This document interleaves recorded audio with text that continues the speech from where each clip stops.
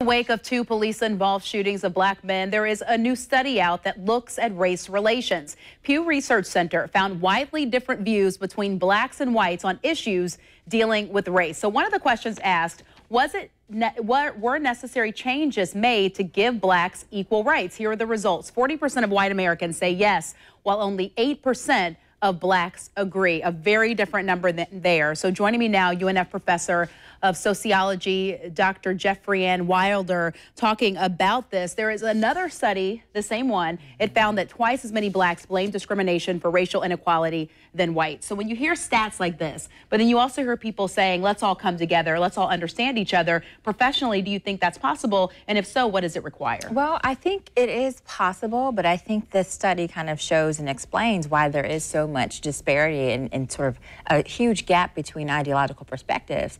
You know, on the one hand, you've got a group of people who think that we're okay, that we have enough progression and enough success. And then on another hand, you have another group who feel like we still have so far to go. So when you have two very diverse starting points, it becomes very difficult to reach a common ground, but it is possible by connecting to the things that all bring us together.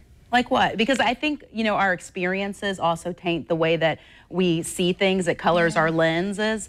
So, you know, we're looking at people who say that they have been discriminated against, and then others who don't see that discrimination haven't necessarily felt that discrimination, and it's hard to relate to that. Well, I agree with that, but I think even just what's happened over the past week is reason for us to recognize that we can't be divided anymore. We have to come together. We have to recognize that way too many people are losing their lives. Way too many people are impacted by this, and even if we don't agree, we have to all agree that we need to find a solution. So I think that's part of where we can sort of, that's a starting point. That's a start for that conversation. Absolutely. You know, we saw the president talk about racial inequality yesterday. We also heard him talk in the wake of the Dallas shootings that it was a despicable act.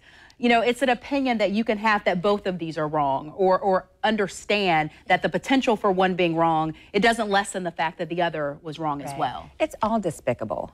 Anytime you have, you know, a tragic loss of life, it's not good, and it's not, you know, it's all vicious. You know, we have seen just over the past 5 years continued and repeated death, you know, black folks at the hands of police, and that's just as tragic and horrible and horrific as what we've seen happen in Dallas. Now, of course, two rights don't make a wrong, and it's not, you know, it's not justification in any way. But again, it just harkens for us to wake up and really try to find ways to come together on this. Yeah, I want to look at some of the demonstrations across the country. They were all over, and I believe this is the one out of Minnesota. And if you look at that crowd, and you look closely, you do see diversity. They talked about this. You see African Americans, you see whites, you see Asians, you see Muslims. I mean, people coming together.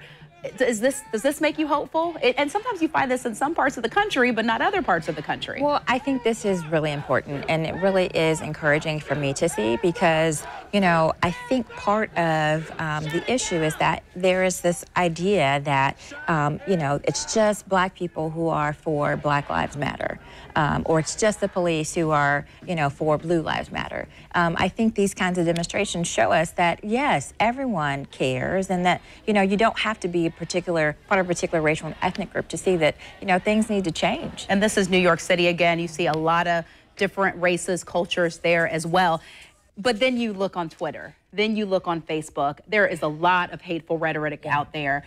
And you wonder, though, sometimes the loudest voice is the most divisive. I completely agree with that. I also am encouraged by the people on my Facebook feed who are not people of color, who are just as encouraged and just as outraged and want to find solutions in the same way that people of color do. And so I think, yeah, you know, you find those dissenting voices, but we cannot, we have to really sort of think about those other people who are trying to find solutions and trying to join together as allies with us as well. And you know, you focus on people, your sociology, and when you look at people and what makes us different and what it takes, though, that change to say, hey, my perspective isn't the only perspective.